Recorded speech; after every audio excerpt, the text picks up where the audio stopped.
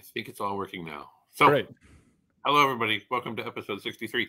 I'm just going to check something real quick to make sure that I'm not totally insane. But we'll be starting here in just a moment. I think, yes, it is working. All right, good. If you're in the audience, you somehow made it through the mix. I'm super proud of you. Nice job.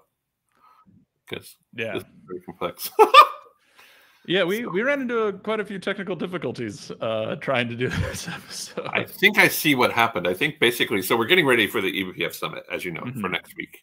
Yeah. And there was some testing that was being done to validate that YouTube was working for that. And then in the process, I think they inadvertently used the YouTube link that was set up for this episode. And so there was already a recording, and YouTube doesn't let you get away with that business. It's you're either doing the YouTube thing. What do you call it? Yeah, you're either doing the YouTube thing. It's like once you've set the recording time, that is the recording. And if you try to grab a hold of that, then it will get messed up. I see. So let me see if I can find your videos. Give me one sec. Live. So this is the correct one. Get shareable link, and then I can put that in the notes. Yeah, it was so you ran into that YouTube problem, and then my computer just totally froze. I think I ran out of memory because I don't ever close any of my tabs. And I'd also just updated the kernel yesterday. And so I think everything was just nope, I'm done. That's all I got. Yep.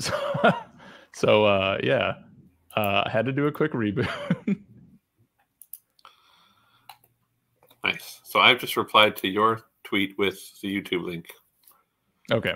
Now, and then I'm going to do a tweet, episode 63. I'm going to delete this one. And then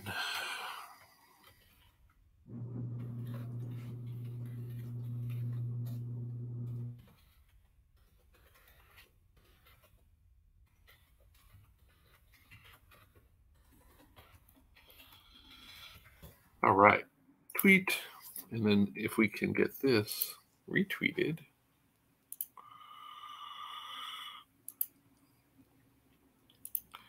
Copy link to tweet. Just tweet this. And then pow.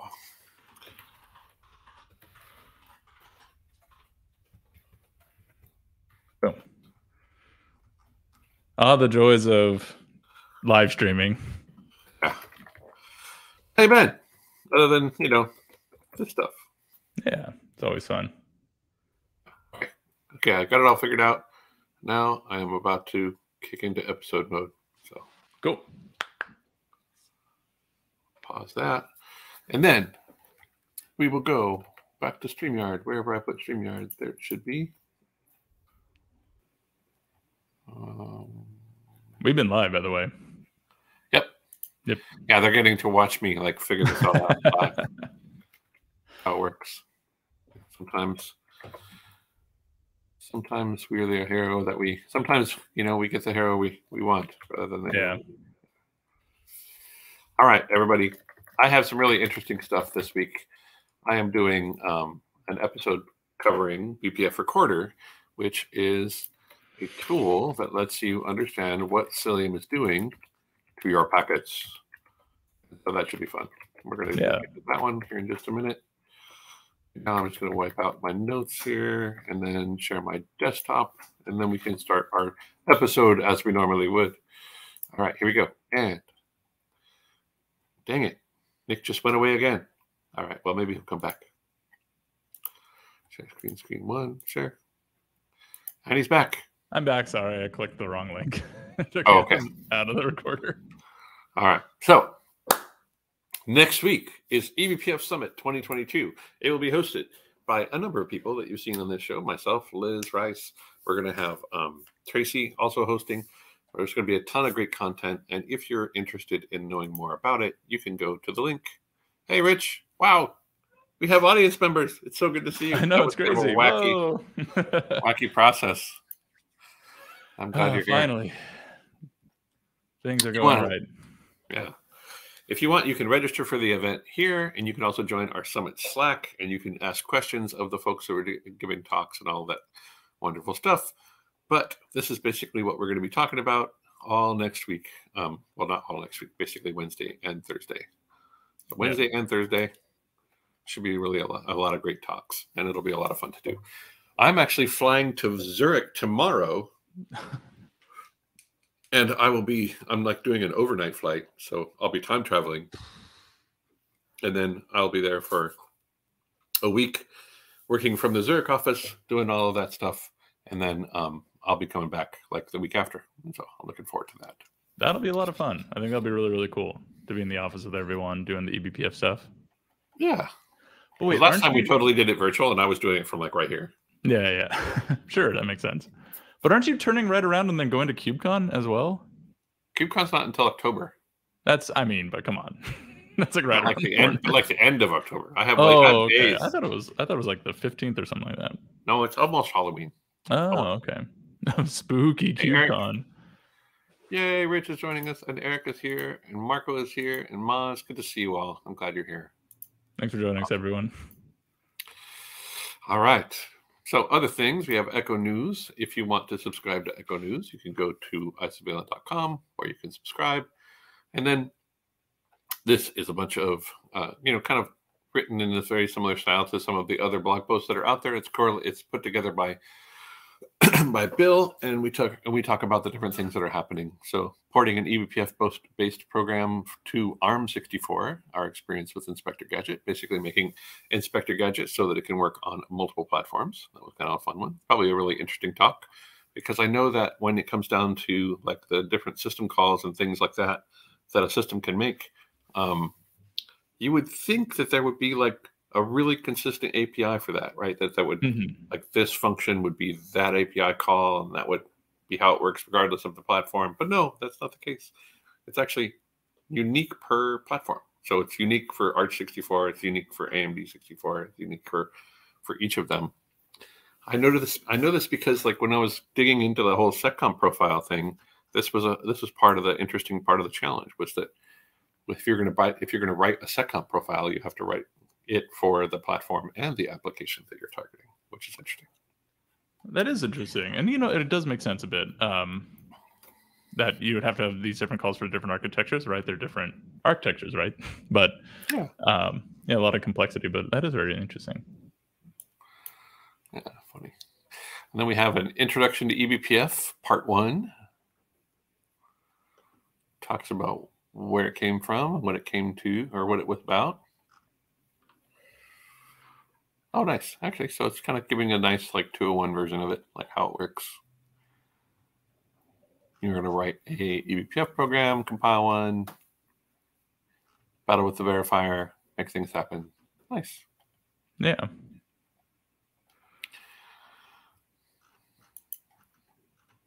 And then there's a chat about how Cilium has a rather high entry threshold, but it is a powerful and handy tool that adds many useful features to cluster management. All this makes Cilium a fascinating project and worth paying attention to.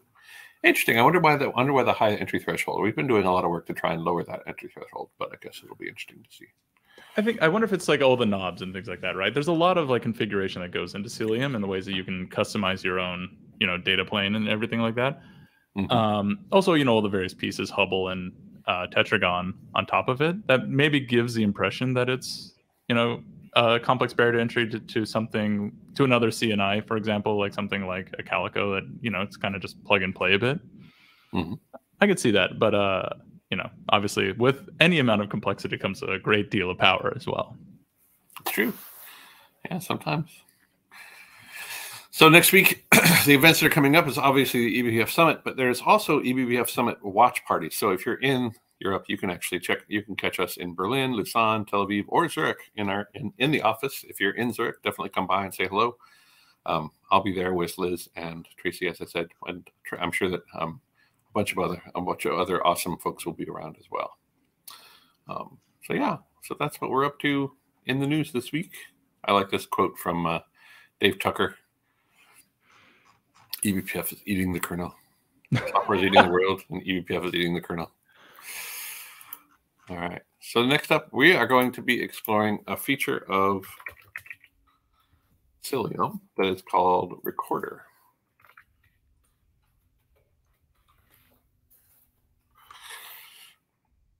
And what this does, this is actually, so this, the original idea behind Recorder here was to make it so that you could get a PCAP or a packet capture of traffic moving through the XDP layer to allow you to actually understand what's happening at that layer. Because if you've been looking into like XDP at all, the way that XDP works, XDP stands for Accelerated Data Path.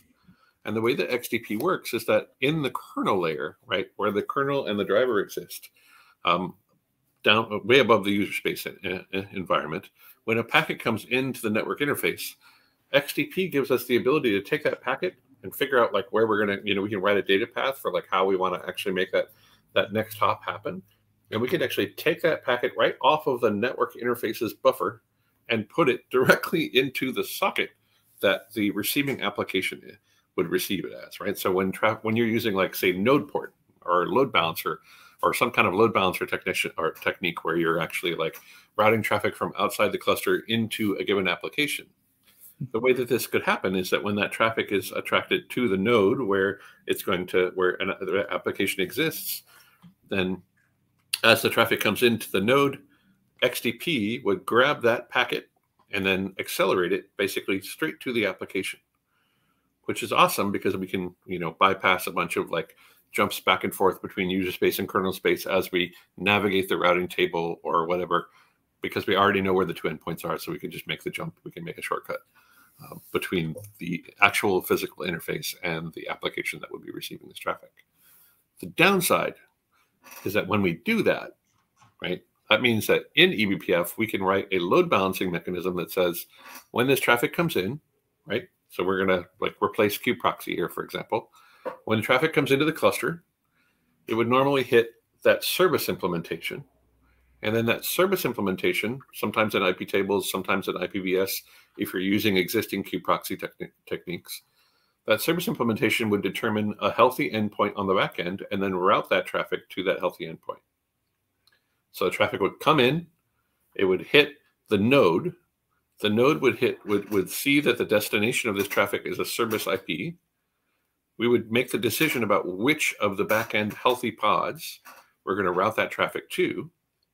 And then we would manipulate the packet. If we're using IPVS or IP tables, we manipulate the packet to set the destination of this packet to whatever that healthy endpoint is. And then we let that traffic through.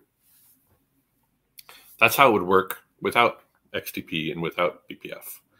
With XDP and with BPF, it works a little bit differently. Instead of actually coming in and hitting IP tables and IPVS, the traffic comes in. We pull that traffic off of the buffer. We see that it's destined for a cluster IP, right, or a node port or what have you, and then we make the decision in an eBPF program which endpoint to make that destination to, and we do all of that manipulation, that NAT, in eBPF, right? And that way, when the packet traverses, and then at that point, we can make the decision like, are we doing XDP or are we not doing XDP? So if we're doing XDP, then we can actually just then shortcut this directly to the application. If we're not doing XDP, then we can allow for the traffic to be routed however it would normally be routed toward that pod. Yeah, that's awesome. So that's like a really convenient way to circumvent a lot of like extra steps, as you're saying, to make a decision. That's really cool. This is something that I know very little about. So. Yeah. So to enable this was a little bit tricky, and I wanted to talk about like what this is. So if we go to XDP, so there's actually a bunch of really great stuff in here about XDP on the docs.cilium.io website. If you're interested in understanding more about what XDP is and how it works, there have been some great texts here. There are also some talks about eBPF in the newscast. There's podcasts. There's a bunch of information here kind of about like what it is and how it works. And then if we go to XDP, BPF and XDP reference guide, this actually also gets into architecture, how it works, like functionally, those sorts of things, which I think is very useful to read if you're interested in learning more about it. But node port. We also have this page, which is really where we're going to start, right? So this page talks about load balancer and node port XDP acceleration. And a lot of what I just covered is documented right here in this page. So I'm just going to copy this over to our notes, and then you can see the notes there. Oh, hey, look at that. It's already there. Wacky. So if you want to read more about this, then you can do this. But basically, where this topic starts is in a feature of Cilium, wherein we can actually replace kubeproxy. So when the decision is being made, or like when your application inside of your Kubernetes cluster or outside of your Kubernetes cluster sends a packet toward a service, that routing decision about which of the healthy endpoints of a service to make, we can actually make that decision in eBPF if you use Cilium's kubeproxy free mode, where basically we replace kubeproxy. You just would never deploy it in your Kubernetes cluster, and Cilium can handle that part of the work. And this document talks about an advanced functionality of Cilium. We can do this with or without XDP. It's not a requirement that you have XDP turned on to run without kubeproxy, right? It's not a requirement that you do that. So yeah, that's kind of the default kubeproxy replacement is not with XDP. You need a special driver for that, right? Yeah, exactly. Yeah, and that was actually where it was interesting for me, but we're going to get there in a second. Yeah. Sorry, I might be jumping a little bit ahead. No, it's all right. So to your point, like XDP can be achieved. XDP acceleration can be achieved in a number of interesting ways. One of the ways it can be achieved is actually that you have a set of network interfaces that actually support XDP natively. And that's covered down here, right? So these network interfaces, the Amazon ENA, the Broadcom BNX-TEN, there's a KVM NIC, there's Freescale NIC, there's a bunch of Intel NICs that support it. There's a bunch of NICs out here that actually support it. And this one turns out to be the one we're going to be using for IONet. Interesting. Yeah. That's actually far more than I thought. Right. There's a ton of NICs here that actually support native that support native XDP on these NICs. And then they also say when XDP support was created for them, right? So in the 4.10 kernel, so if you're using like a hypervisor, like if you're using libkvm or libvirt, and you wanted to actually play with XDP, make an XDP playground or something, and as long as you're forward of 4.10, then you can use the VirtIO network interface as a native XDP enabled NIC. And then you can actually play with this stuff, which is what I'm doing. And we're going to talk about my setup here in a second. Maz has a question. In case of an XDP load balancer, the traffic will not go via the CPU. It will go forward directly to the target backend. Correct. That's correct. Which, if you're playing along, you might start to realize why we need something like a BPF recorder for this scenario. And because that traffic is actually being picked right off the NIC and sent directly at the kernel layer over to the application that is the destination, that means that that traffic isn't really viewable in standard tools like TCP dump.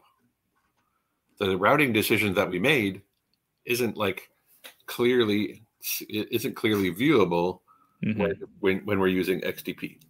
Right, because we're bypassing like Netlink and all those other things, right? Yeah. Yeah. Wild. Yeah, this is really wild. This is really cool. So that's kind of the setup.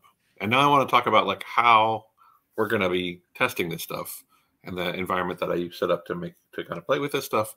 And then we're going to be exploring it together. And if you have questions, feel free to drop them in the chat or just say hi. We're here for it. All right. So I have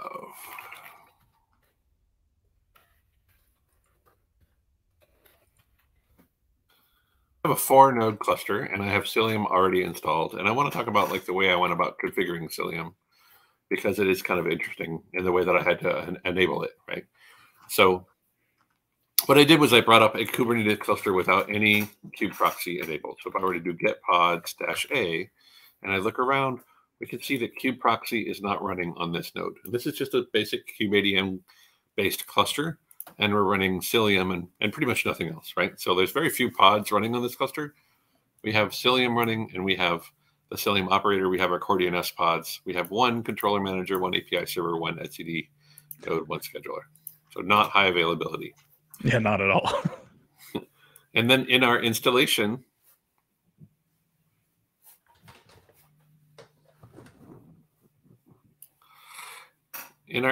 this is actually not the command I used to do the install. It looks more like this.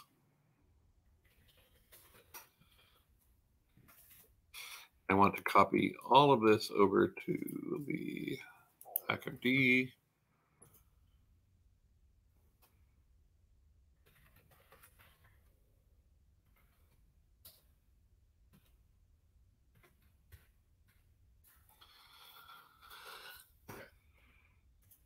So in this installation, basically what I'm doing is I'm doing a Helm install of Cilium in the kubesystem namespace. I'm installing version 1.12.2 off of the Cilium Helm repo. And I'm doing a couple of different things just to kind of enable this functionality. So first, I'm not going to run in any kind of tunneled mode. So I'm not going to use VXLAN. I'm not going to use Geneve. I'm going to set this auto direct node routes to true, which basically makes it so that there is a route installed in each node that allows for it to understand where the pod CIDR for each of the other nodes is. I'm going to do kubeproxy replacement strict, which tells Cilium that I want Cilium to replace all of the functionality of kubeproxy. So node port, host port, load balance, not load balancer, node port, host port, cluster IP, all of those things. I want Cilium to do all of those things. I'm going to set the load balancer acceleration, and I had set this to native, not generic. This generic thing was a test, so it's actually running in native, and we're going to take a look at that here in a second. I've set the load balancer mode to hybrid, and then because I'm running in kubeproxy replacement mode, I have to tell Cilium how to reach the API server, because there is no kubeproxy that would allow Cilium to interact, right? Cilium's going to be the kubeproxy. So you have this chicken and egg problem. Yeah. How many times have I run into that? Oh, yeah. You and me both. Quite a few. And then I also have to pass this parameter, which basically says that the CIDR that I'm going to use for all of my pods is the 10/8 CIDR. And that basically informs this functionality, the auto direct node routes, to say that this is the CIDR that I want to route basically back and forth between the nodes. Okay, so that's the install. Looks like we have a question from Rich. How do you do packet captures? Yeah, it's true. Yeah, because like it's kind of invisible at some point. Well, normally, if you're not using XDP, it should be just normal, right? Normal packet capture should work, right? Yeah, that's true. Yeah, I mean, if I do in fact, if I were just to do kind create cluster,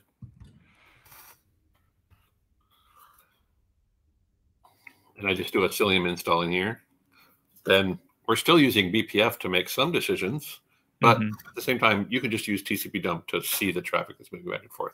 So I'm going to let this start up while this is happening, and then I'm going to keep going with this other environment. So these are our 4 nodes. I'll get nodes -o wide, and we're running a 5.15 kernel, which is forward of that kernel that we need for the VirtIO network interface. And if I were to SSH into any of these nodes,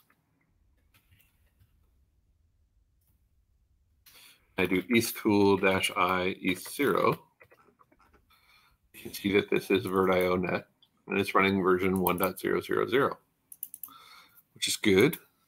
And then the question becomes can we determine if Cilium is installed in a way that allows for XTP acceleration? So let's take a look at that. If I do an exec to one of the pods. Do Cilium status.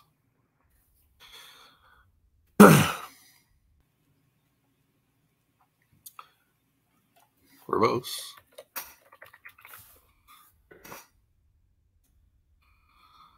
And so this is the Cilium status. Oh, dang it. That's not going to work. Okay, well, just do kind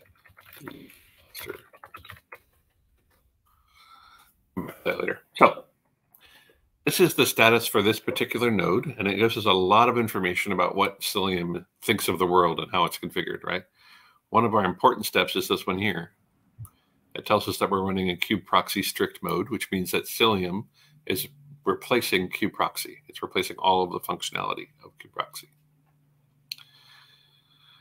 And then down here a little further,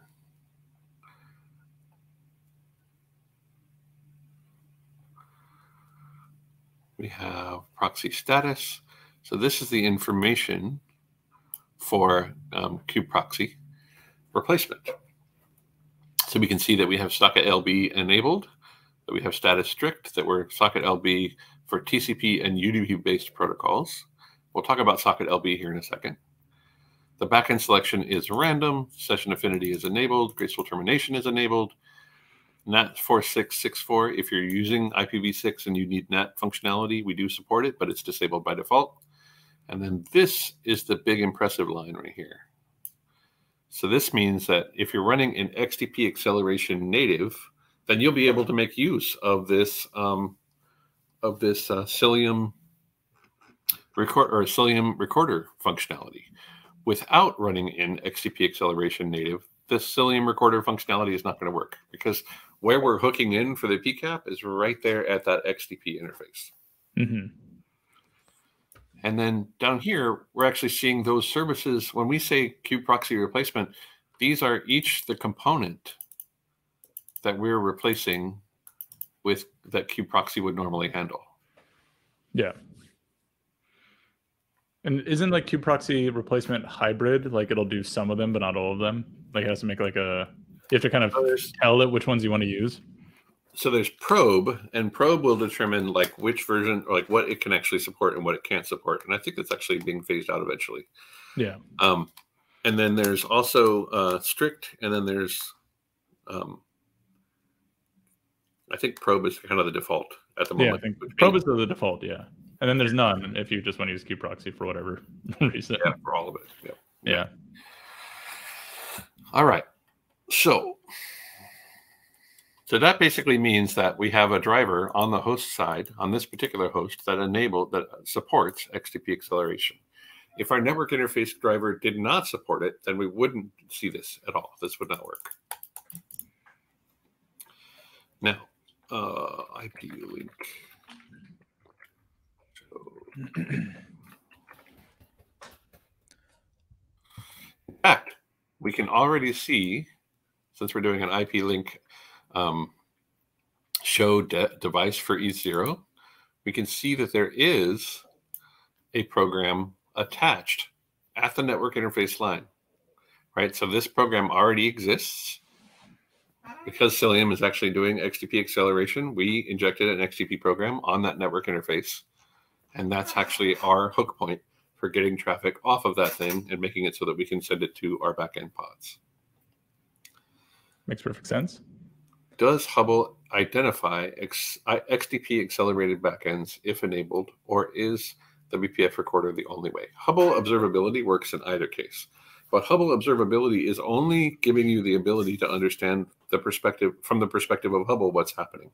And Hubble isn't a PCAP, right? Hubble does show you like what's being connected to what, and it does show you like, you know, from an identity perspective, what things are connecting and not connecting, but it doesn't give you the ability to see a PCAP. I mean, it does. We're going to talk about here in a second as well. But like functionally, like that's the PCAP, the ability to take a look at what's actually happening at the packet layer. That's a different functionality than Hubble. But it is a good question, and the question I have is, did I enable Hubble? Because I probably should have. Nope.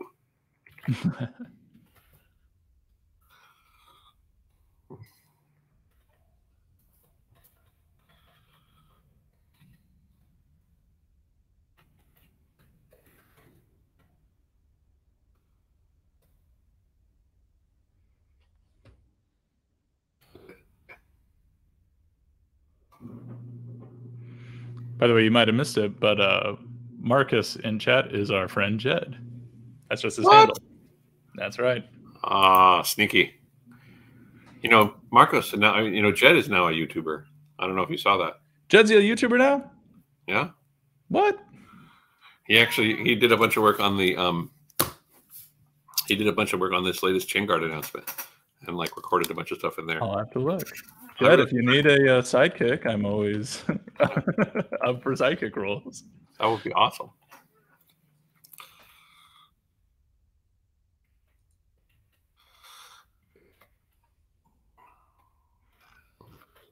Upgrade.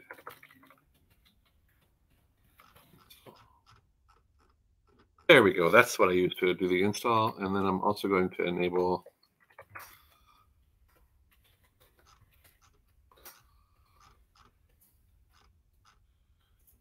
one second here.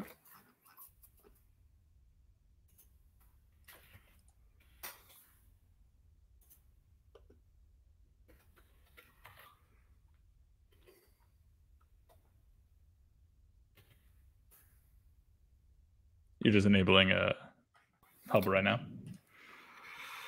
Yes, I am.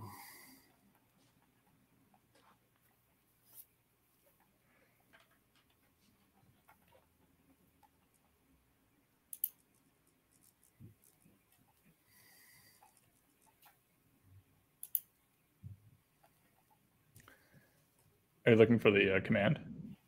I think it's hubble.enabled true. I believe that, yes, that is correct. Okay.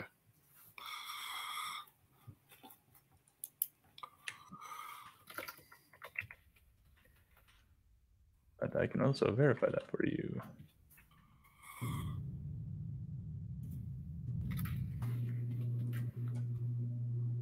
Enabled. Sorry, enabled with a D. Okay. And now that should deploy Hubble.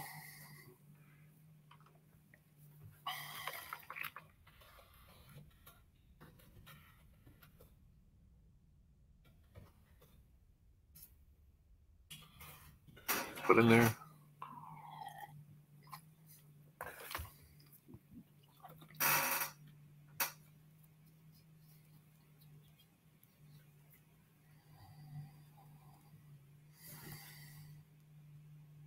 You would think that would come up by now. Yeah.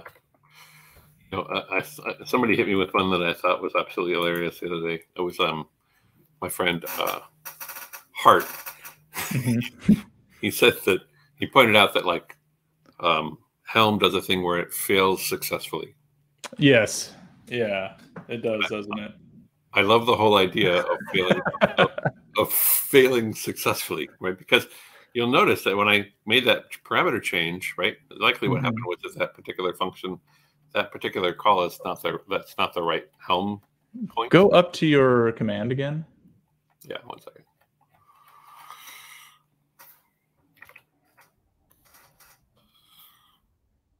You might need to do, oh no, you do an upgrade, okay. Upgrade install, set hubble.enabled equals true. No, that's true. I got that right. Okay.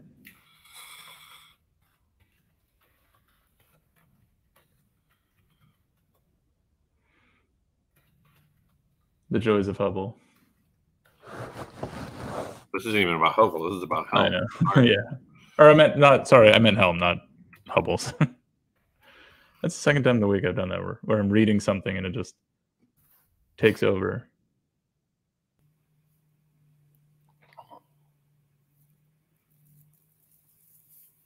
Hubble enabled true. Oh, that's what I need. So that just enables Hubble, but what I need is a relay. Oh, I thought that was on by default. I'm gonna be honest. So there we go. Hubble dot relay.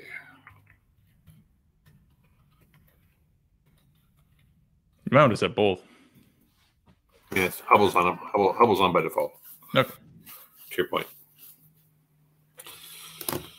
Now we can do kubectl get pause -n kube system. There we go. Hubble relay. Cool. We can do kubectl.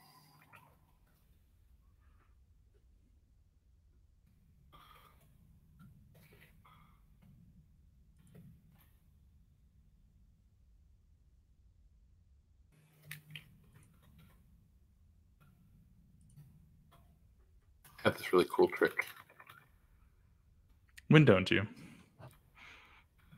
Right. But do you know that we have a Hubble client that can be deployed as a pod? I mean, I didn't know that, but I'm not surprised. I learned about this recently also, which is pretty handy because then it means you can actually use. There we go. Perfect. Okay, so this means that you can deploy Hubble as a client inside of whatever namespace you want to target, and then set the Hubble server parameter to point toward the Hubble relay service, and then you'd be able to interact with Hubble inside the cluster. So you don't have to actually have Hubble locally. You could just deploy it in the cluster. That's really cool.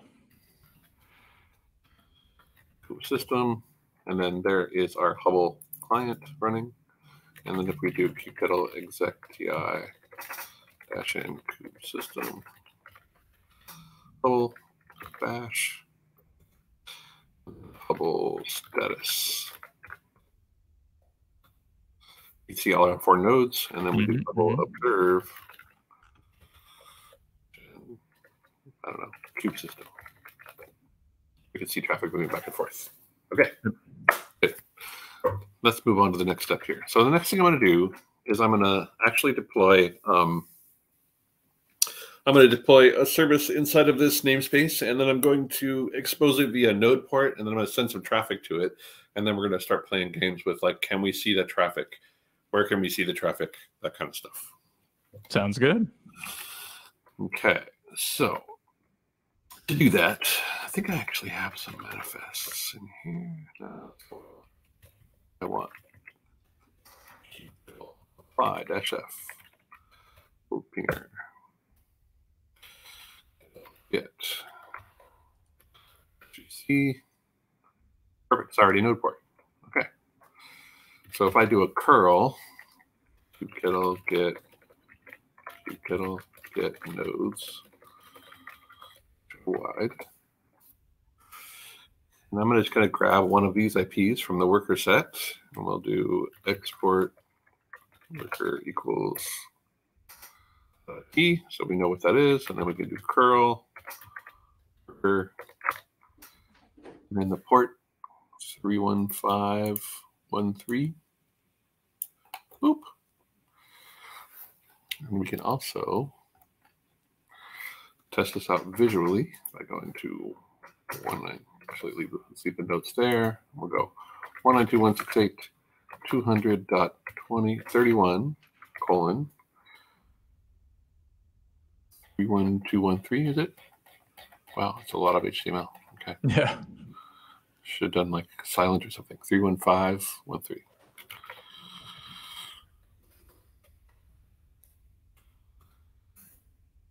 Oh, really? Okay, fine. 192.168. 201.31, and then the port is 31513. There we go. Hey. Also, John Harris says hello in chat. Hey, John. John. My one feedback to you, Jed, I love the video and I loved how you presented it, but like, I mean, your hook has got to be that you just have to do all of your YouTube videos like outside with big, beautiful mountains behind you. Right? Yeah, I'm on board. and then you just have to like record the audio someplace else. But like you'll just be out there like in the beautiful outdoors, recording yourself, making the presentation gestures and talking about it, and then just overlap the voice some other time, because that way you can be heard and also be in nature, which I know is a big part of who you are. So Can you imagine doing that, like doing a hike and just like walking and talking like this, and then having to do the like ADR later? I love that. That'd be the way to do it. All right. So here we are. This is an accelerator. This is using XDP to get the traffic into this application. So I'm using a node port, and this traffic is being accelerated to get into the node. And it's pretty hard to really tell, that this is accelerated traffic because it really just looks like any other traffic from our perspective. We're just interacting with the application from outside. Oh yes, that would have been +1. That is the thing you must do. Oh my God. That's the hook. I mean, if you want to be a YouTuber, that's what will attract people to your YouTubedness. Well, I mean, the great content and the charming personality already is a fantastic hook. That's next level, right there. Next level, yeah. All right. So we have our accelerated traffic. Let's take a look at what this traffic looks like when we're looking at Hubble Observe. So Hubble, let's see, kubectl exec ti-n kube system Hubble Observe default.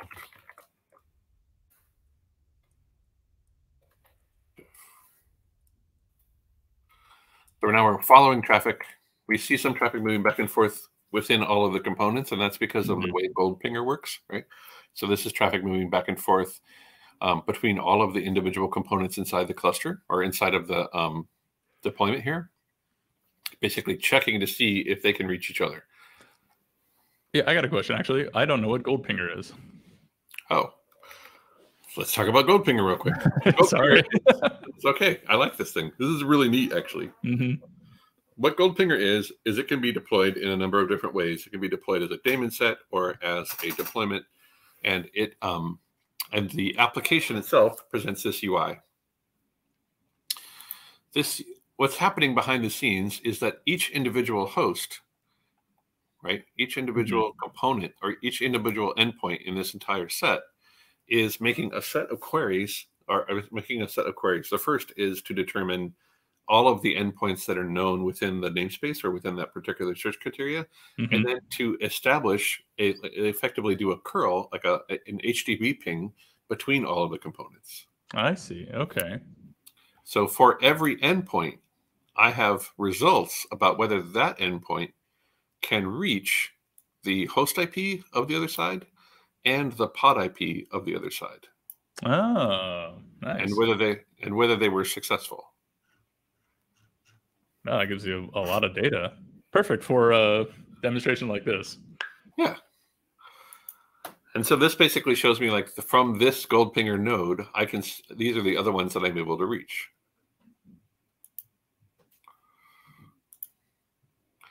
And then they also show, they have a metrics endpoint. So if you wanted to scrape this with Prometheus, that's in there. And so you could have something like this that basically shows that you have known good connectivity between all of the components of the cluster.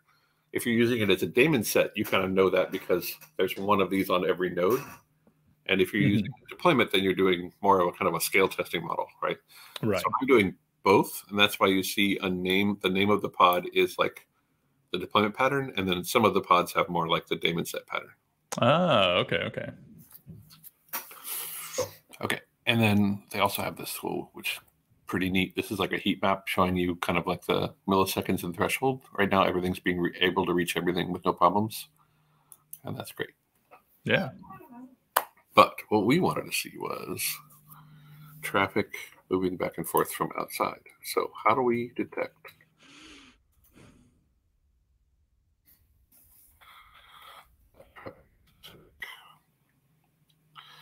So that's going to be this traffic here, really. Like, let's do this.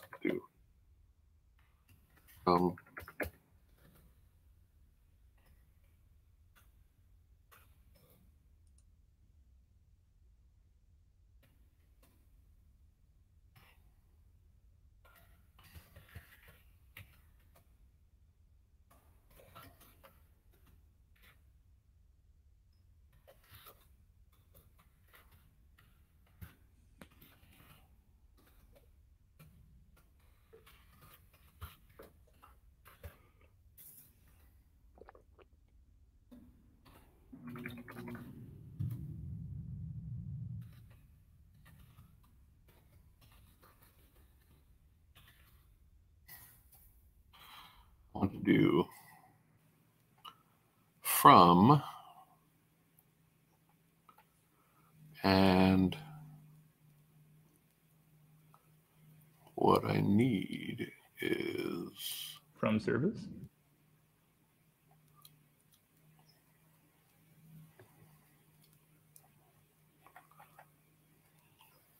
I feel like I'm missing something.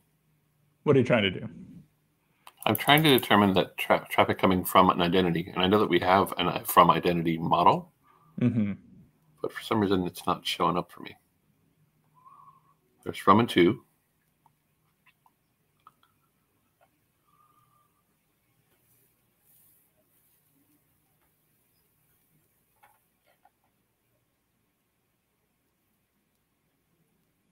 Oh, that is interesting. Yeah. Oh, identity. There it is. Got it. Okay. Did we both just miss it? Oh, just identity. Okay. Oh,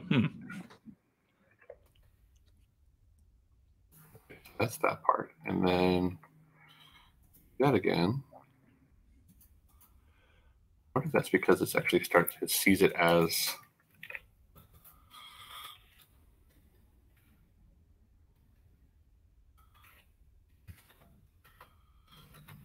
get Cilium identities.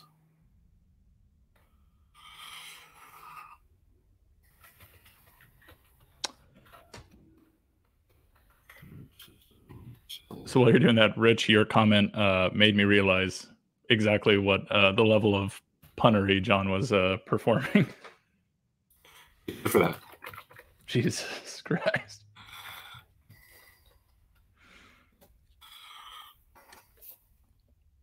World is 2. Host is 1. Okay. What I'm doing is I'm doing a Cilium identity list on a Cilium agent, and we can see these reserved labels, right? So this traffic, these labels are reserved, and they tell us a little bit more about the traffic, and these identities can be used also in network policy. And what I'm looking for is I want to understand that traffic that is coming from the world or from outside the cluster into the cluster. I see. And then I can also distinguish traffic that's coming from the host. I can distinguish traffic that's coming from an unmanaged endpoint, whether it's health traffic from our application, whether it's traffic as part of an init, traffic to or from the remote node, traffic to or from the API server. And these are all fields that I can use inside of, or these are all identities that I can use when doing Hubble Observe. So I'm going to go ahead and put these guys right into our notes so I don't lose them. And then we can refer to them, and we can kind of play with Hubble Observe a little bit and see what that would look like over here. Yeah, and correct me if I'm wrong. Reserve unmanaged is for a endpoint that is inside the cluster but is not managed by Cilium. So like if you happen to be running in like a dual CNI mode somehow, you know, if you have one coming from like an ENI somewhere inside of an EKS cluster, for instance. Yep. Yeah. Or maybe you like, or maybe you're in a situation where you just installed Cilium in a chaining mode, and it has to go through and like restart all the things because now that it's in a managed state. Okay, so let's exec back in here again.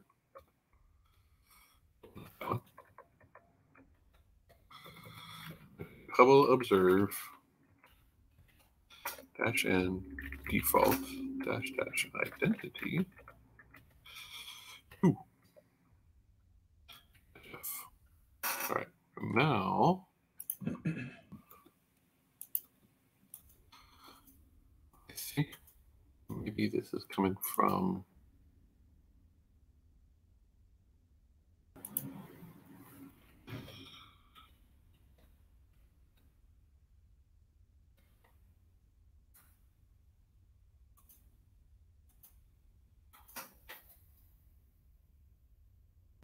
interesting. Let's try a different experiment just to simplify our model. Because Hubble Observe shows me so much traffic, I see all of the traffic happening all the time. What I want to do is I want to reduce the amount of noise that I see and just look at only the traffic that I care about. What I'm going to do to achieve that is I'm going to do kubectl create space echo. Kubectl create deployment -n echo image equals inanimate echo server.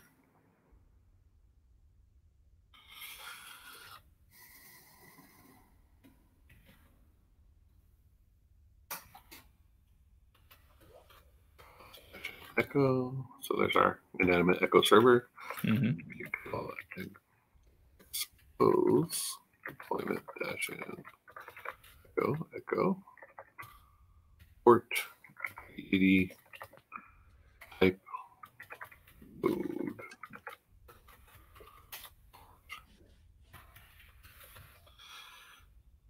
Then curl 192.168.201.31. svc-n echo. So then I should be able to talk to that one specific thing, 303.80. There we go. So I can do a curl there. And now, if I just bring that curl up to the top, I should only be able to see that traffic coming from here while I do a Hubble observe echo -w-f. I say, don't you want to be in the Hubble client? Yeah.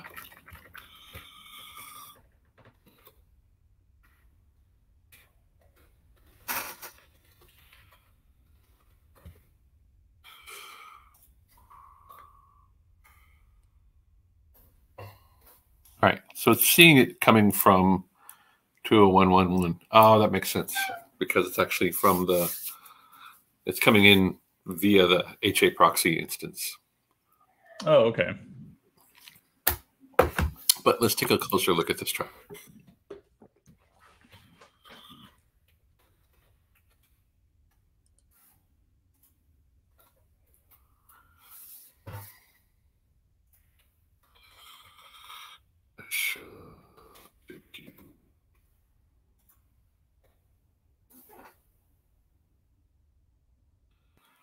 So that's a lot of data.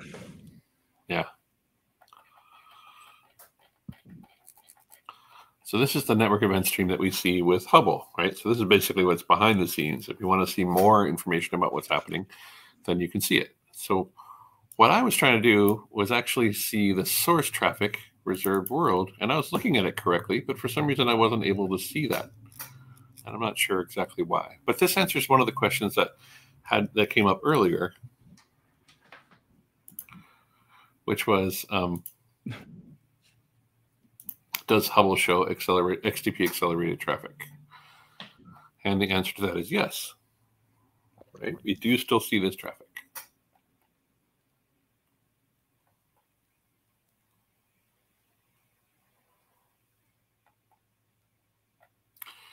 So now what I want to see is why. Let's see if I can actually make this work the way I expected it to work before.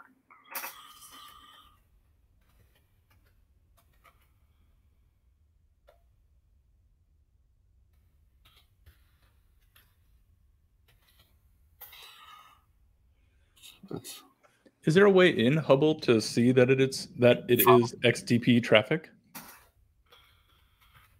Identity. I don't think so, because from Hubble's perspective, it's just looking at the different trace points and understanding that the traffic went by, not necessarily that traffic was accelerated. Sure, that makes sense. Ah, that's what I was missing. Okay. Okay. Also, see you, Rich. Thank you, Rich.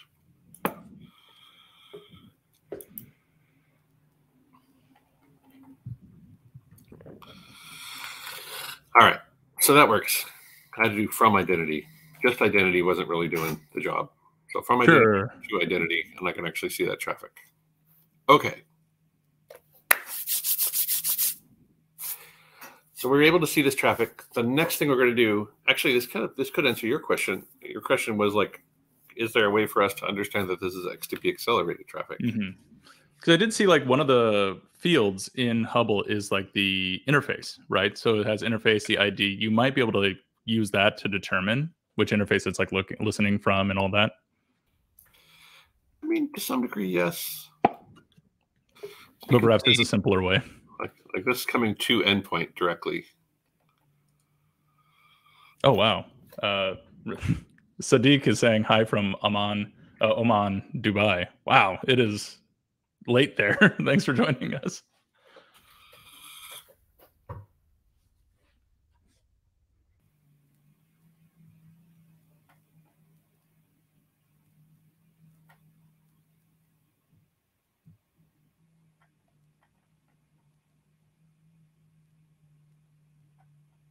No, I think it's not really going to show us that per se.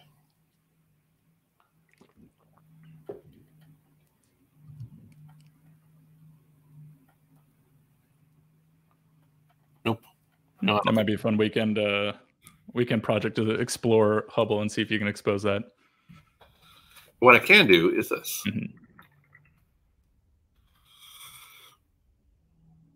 So let's see. Keep Kernel, get pause -n echo -o wide. This is landing on worker 3. And I'm going to jump into the Cilium node that's on worker 3.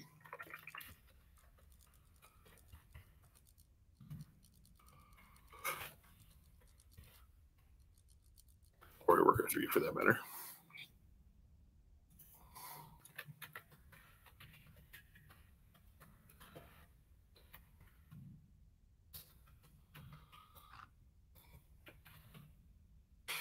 And then from inside of here, I can actually determine some states, right? So I can tell if that's accelerated traffic because I have XTP enabled. That's what we were showing with the verbose piece. Is that here in the queue proxy replacement details, we can see that we're using XTP acceleration native. So anywhere we can use it, we will be using it. And then we can also do Cilium BPF LB list. These are the load balancers that are in place. So one of these will be that service for one of these will be the service that we exposed. So like 000-151 or 31513. The load balancer that is handling node port traffic for that Gold Pinger instance. And then it's the 0030380. That's the load balancer that's handling the node port piece for 10.0.3.2.2.1. And then I think we can also see.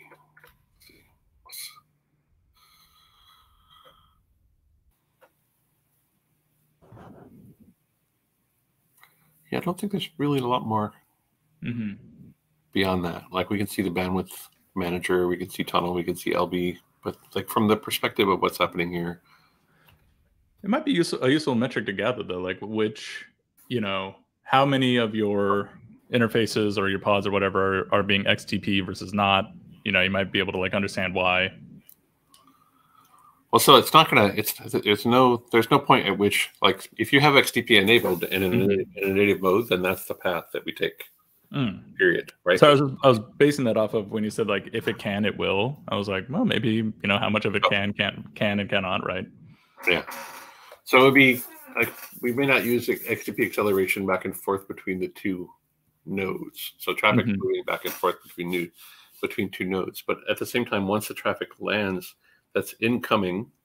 If it's coming in on a node port, it would be accelerated. I'm not sure if it's coming in on cluster IP, whether that's accelerated. That might be something worth looking into. But we're here to talk about BPF Recorder. And we can see that we have no Cilium Recorder currently in use. And what I wanted to do next was actually show how that would work. Now that we have like the prerequisite configuration in place, we can actually take a look at how this functions. So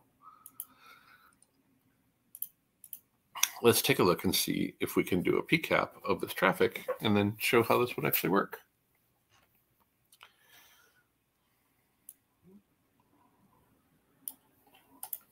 So I'm going to do Cilium Recorder update identity, and you can have multiple of these. I'm just going to make ID 1. Just like, think of them like slots. You can have multiple things that are doing recording, and you can have multiple of them.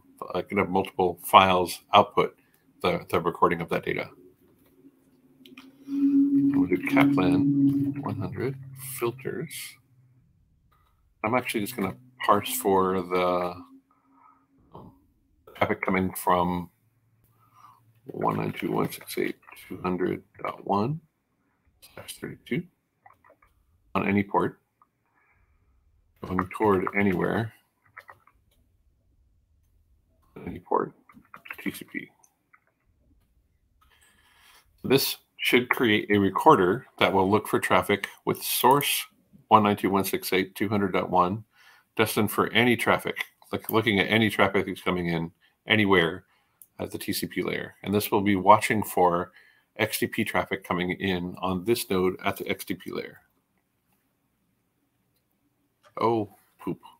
Look at that. All right. Cilium config set. Enable recorder.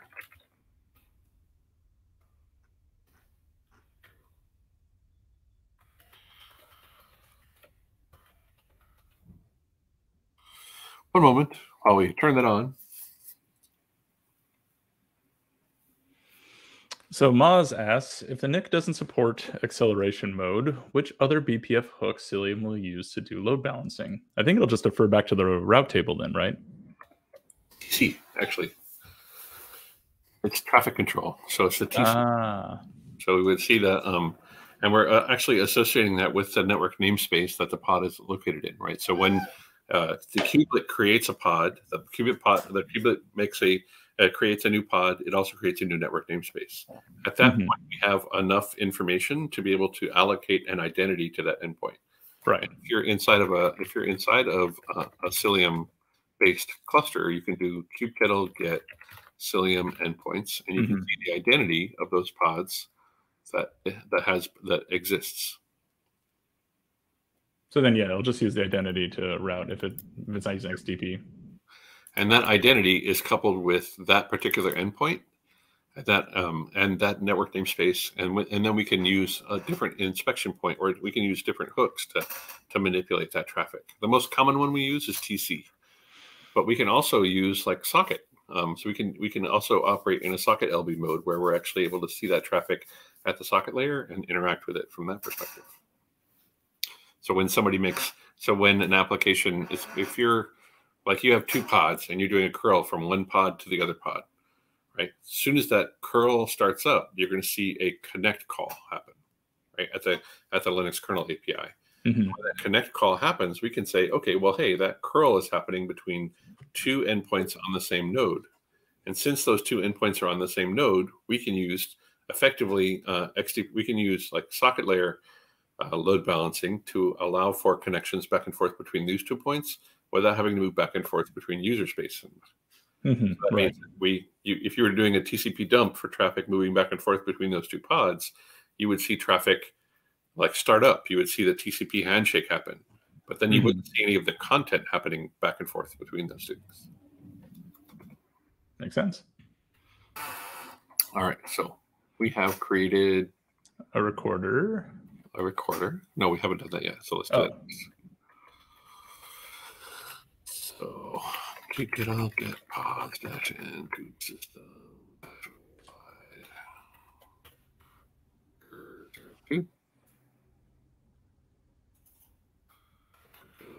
exec t. Oh, is it worker 02 kubectl get pods go -o wide. It's worker 03.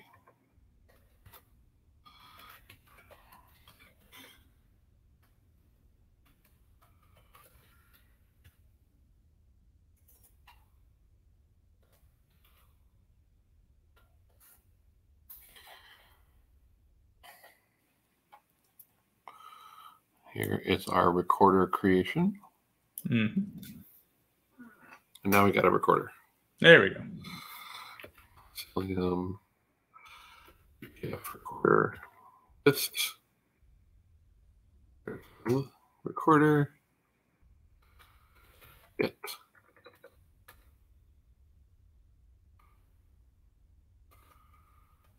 Recorder. So let's generate some traffic. Oh wait, that's not going to work, is it? Because we're coming from 201.1 and we're recording for 200.1. So yeah. Whoops. Yep. So you want to hit your HA proxy, right? If I recall 200.1. Coming from 200.1. Should be coming from 201.1. Oh, okay.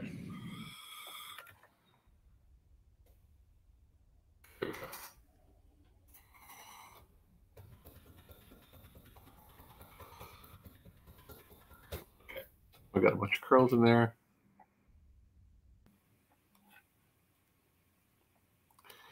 So then, if we do Cilium BPF Recorder, we should be able to see it.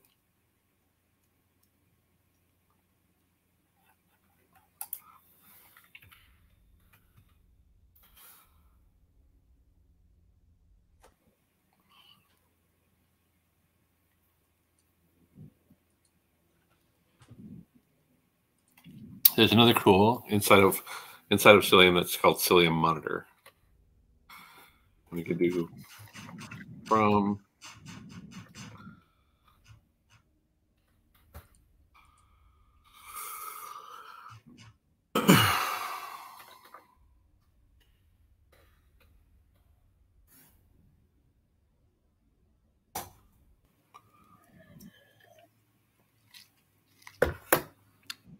You can also do a type recorder, monitor-t. Mm-hmm.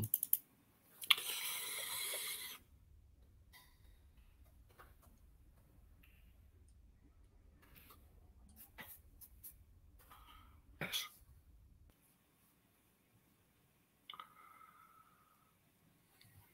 Probably health check. Okay, so we are actually seeing traffic come in and hit that recorder. Mm-hmm, mm-hmm.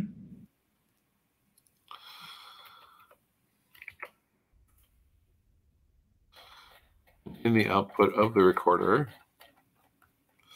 So now we have the option of actually leveraging Hubble to gather up that PCAP. So now that we see that traffic is happening, then the next thing we can do is we can do Hubble record.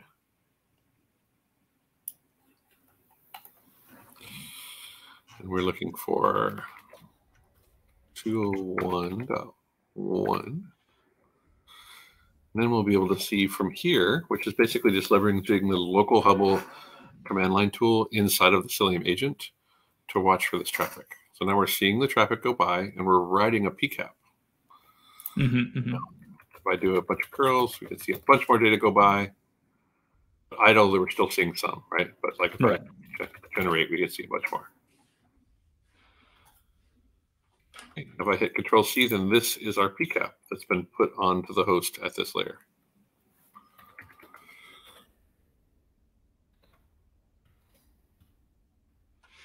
Which is so much more convenient than doing a TCP dump command and trying to figure out exactly which ones, like where you need to go from to, like all the flags and everything.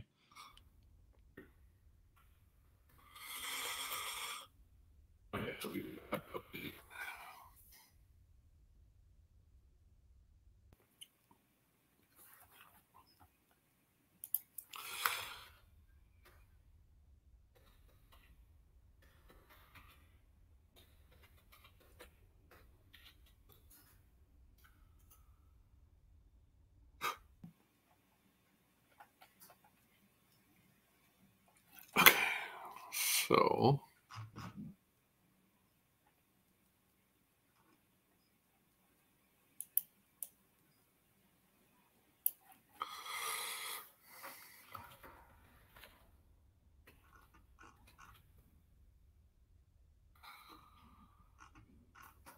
look at TCPIC, see what that looks like. Mm-hmm. C-Y-P-R R run Cilium bubble.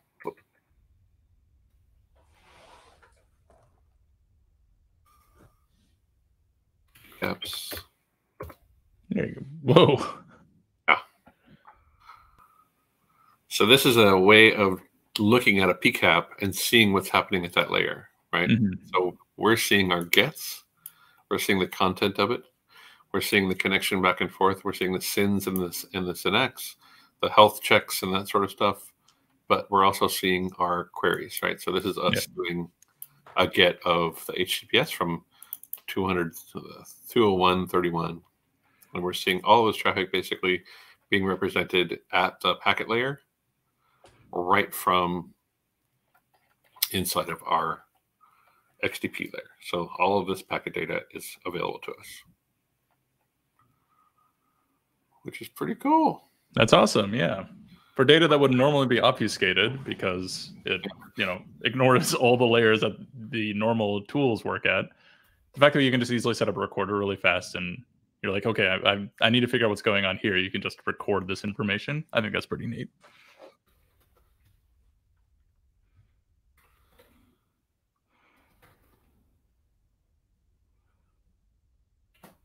Well, that's our SSH command. Oh, yeah.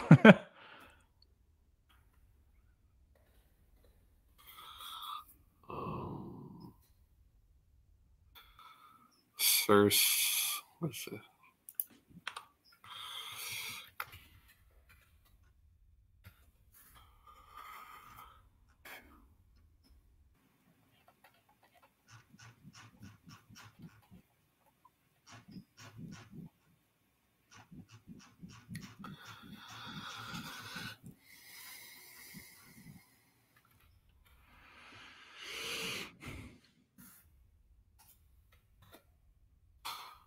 Interesting.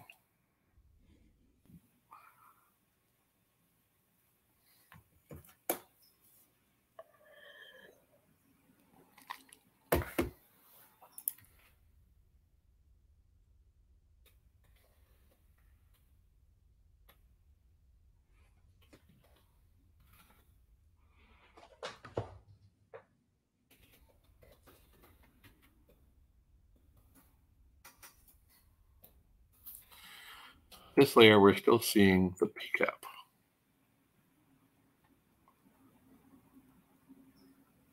That's interesting. It is interesting. Because we're coming from this and we're going direct. Oh, I see. What's interesting about this is that we're still seeing the traffic, but we're seeing the traffic after the load balancing. Oh, I see. Yeah, you're right. Yeah, because that is the load balancer IP address. That's interesting. So probably we're looking at the LXC interface here, which I guess would make sense. But if we were to look at the E0 interface, instead of, you see how this TCP dump command is actually doing on on any interface? If I watch at the E0 interface, there you go. I guess I still see it.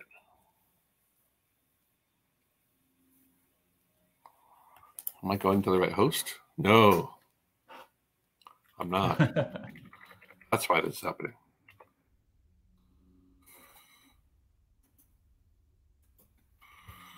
Because this is actually a node port that is being bounced back and forth between hosts. You'll get pod session echo -o wide. So if you go directly to nodes. 3 is 201.33.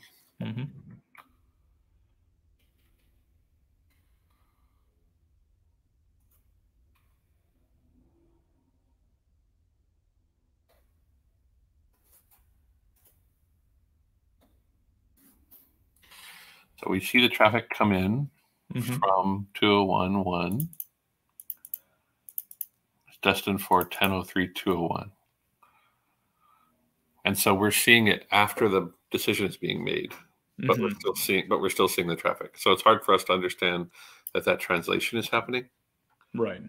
Whereas, like, I think if we see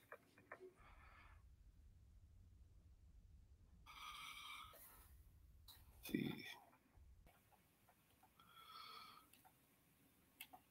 yeah.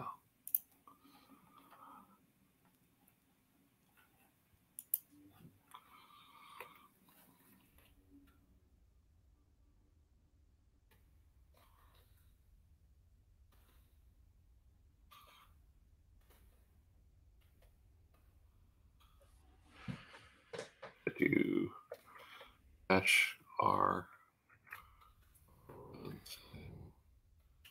caps hubble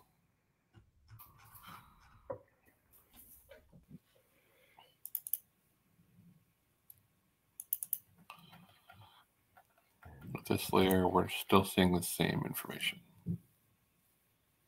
Interesting.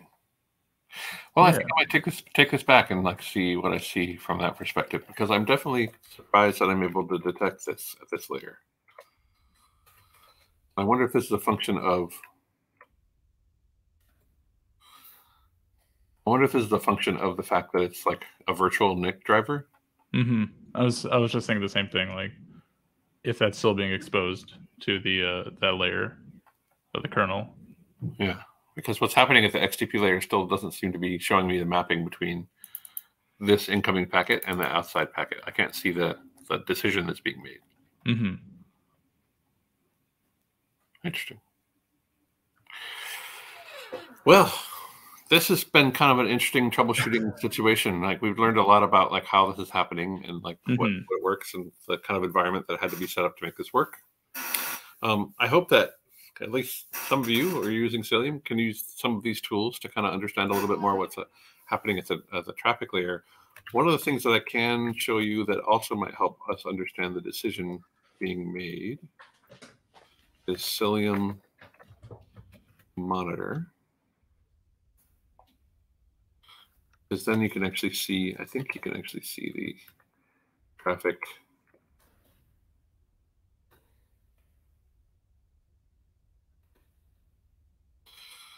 Let's do our curl again.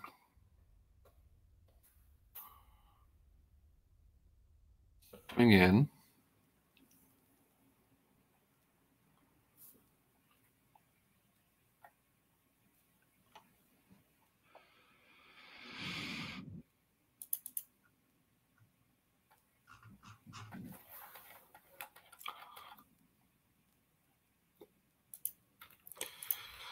This. It'll get Cilium endpoints dash n echo. Cilium monitor related to endpoint ID 3096. We will only see that traffic. And if I do a curl, you can see the original IP is 2011, and we can see the destination IP is 10.03.201. Mm-hmm. And then we can see 10.3.0.1 natting back.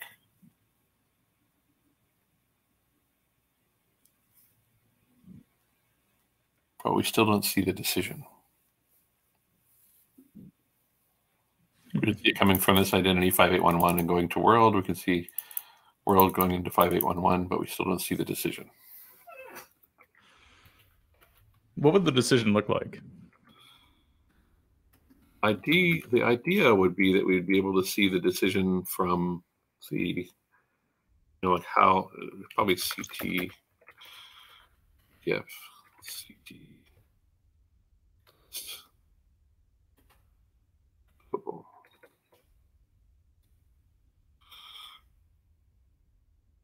No, endpoint identifier 5811.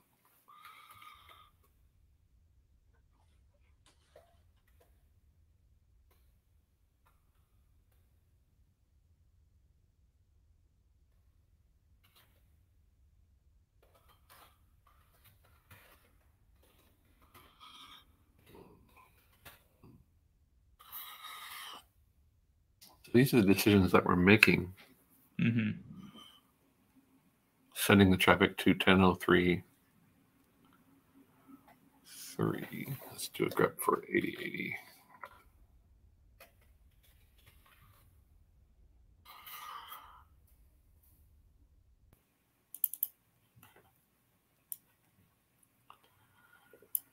So that's a TCP in and a TCP out for connections back and forth between 211 and 10.0301. But still not the... I'm trying to find where we can actually see the decision that's being made back and forth between the traffic coming in, destined for which healthy endpoint do we pick, and that kind of stuff. Like right now we can see which one because it's the only thing that's in the output. But we can't see... I guess that would make sense. There's only one. There's no decision to make. Yeah. Your point is valid because, like, how would it look? It would look like this. You would see that the translation had already happened, but you wouldn't be able to see that decisions were being made. You'd just be able to see what the decision was. Yeah. That makes more sense. Well, I'm glad we could walk through it. Yeah. Well, awesome. Well, thank you all for joining me. Like I said, next week, tune in to eBPF Day and see us hosting that.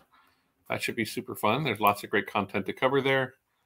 Yeah, I think eBPF Summit is going to be a lot of fun. I think there's going to be a lot of really cool stuff going on. So I'll definitely tune in virtually because I'll be here in the Great Pacific Northwest. And what time is it in the U.S.? So in the evening, it'll be the evening over there. Take a look and find out. Yeah.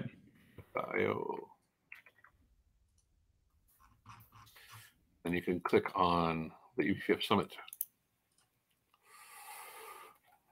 And then the schedule Pacific time. It'll be in the morning. Oh, very nice. It goes basically from morning till about mid-afternoon. Well, hey, that's perfect for me. But yeah, eBPF Summit will be a lot of fun. There will not be an echo next week because of it. All of next week is one giant eBPF Summit or one giant echo, right? Although we have used echo before to do like the CTF broadcast. Sure. I can see that. I guess we'll see how that goes. But yeah, one way or the other, I hope you all have a wonderful weekend and a great week. And thank you so much, Nick, for joining me. And thank you everybody else in the audience for being here and making the jump with me through this weird technical difficulty that we had. This was a really weird technical day. But thank you for having me. I learned a whole lot. This was a really cool piece of technology. This is actually an area that I'd like to explore again on another episode, like just diving back into this. With a little bit of a series of like life of a packet, and this is actually part of that. But I think that I hope it wasn't too distractible. I hope I wasn't too distracted. It is what it is. All right. Sometimes you have to watch weird things like this a few times before they stick. But yeah, exactly. No, I think even I found that people really tend to like troubleshooting sessions like this. Just really see how you think, how I think, and kind of what you can do to like take a look at all the little bits and pieces. This is my last thought before I go because we have to shut down soon. But I'm doing a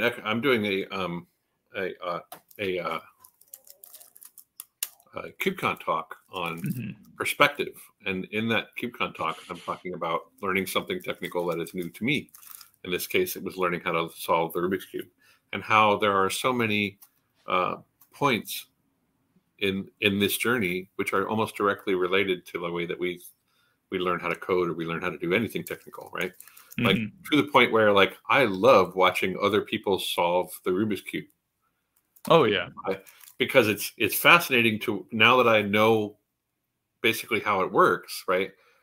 Watching somebody else do it is really informative because I can really understand more about like how they're thinking through it. It's like watching somebody else solve a technical challenge, like this whole episode, for example. Right? So you can like really learn a lot about. You can really stand on the shoulders of giants and learn so much more about everything else. Just when you get, once you've built enough intuition to understand kind of the scope of the problem, to really take your understanding to the next level, being able to see other people work through that same set of challenges really helps you like open your brain to like, oh, wow, I never thought about that. I never thought about, I didn't make the intuitive leap that XTP was going to do this if I did that, right? Yeah. But, that's what I love about it. Yeah, absolutely. All right, man. Thank you so much. Great host. Thank you. And we'll see you next time. Brand the exit seconds. Bye.